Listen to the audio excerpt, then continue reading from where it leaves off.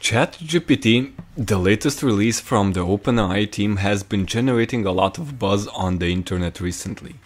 While ChatGPT is definitely an improvement over GPT-3, which had a ton of hype around it when it launched, I was very enthusiastic covering all the use cases of it.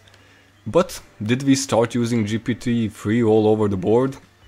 Well, we didn't, and I have a feeling we will forget about ChatGPT in a bit as well.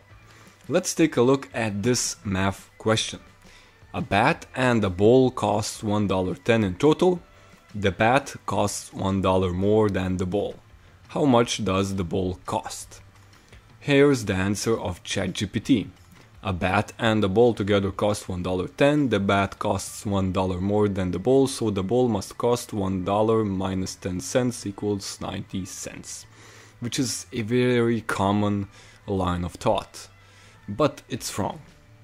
Secondly, we ask GPT-3 the same question again, but we make sure that it thinks step by step, and it gives us a little bit more directions, but still the wrong answer. And lastly, we ask the same question, but we also say to use step-by-step instructions and using less wrong sequences.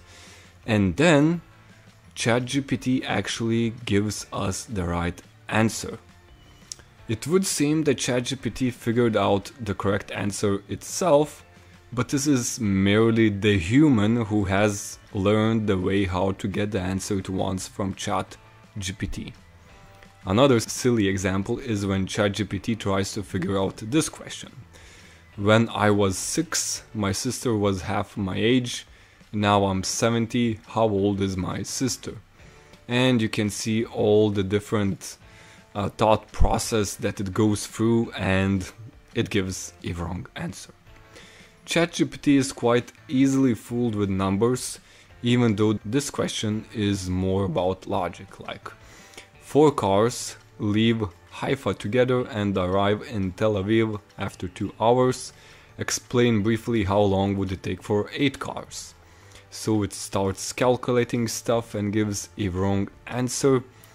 But surprisingly, if we give ChatGPT instructions to don't share its thought process, if we can call it that, but just give the answer in numbers, then in this example we can see that it is pretty darn good. So the problem with ChatGPT is that it makes a lot of mistakes. When it comes to precise topics, it's really unreliable. You wouldn't use a calculator that's only right 90% of the time. I get a similar feeling when using ChatGPT, and with more difficult topics, it's even worse. I don't want to downplay the abilities of ChatGPT either. There are plenty of things that ChatGPT can get right, like it's really great at fetching different code examples of simple programs that beginner programmers start out with, though it's not that useful when you are programming professionally and need help. Specialized artificial intelligence models like the GitHub Copilot can be more useful. ChatGPT shines in creative writing. As the name suggests, chatting is definitely its strong point. There's a whole page of prompts that people came up with to set up ChatGPT to behave in some very creative ways, like being a Linux terminal, an Excel sheet, or a text-based adventure game. You can check them out over here.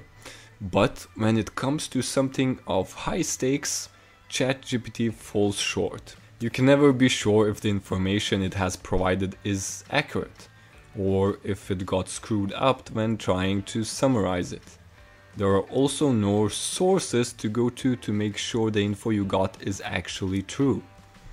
And maybe the lamest thing is that ChatGPT only spits out common knowledge information, rather than cutting-edge insights.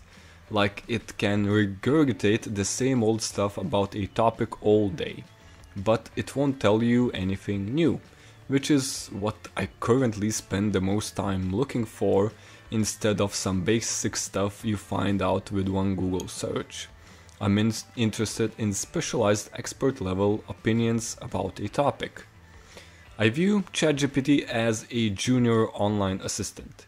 You can use it for so much creative stuff if you need some mundane writing stuff done, or if you want to brainstorm new things, then ChatGPT is perfect for that. In an interview, the founder of OpenAI talked that the biggest breakthroughs will be when we take something like ChatGPT with knowledge about everything and we fine-tune it to have expert-level knowledge in a single field. I can buy that idea, and there are examples of this, but when will we see them used at scale?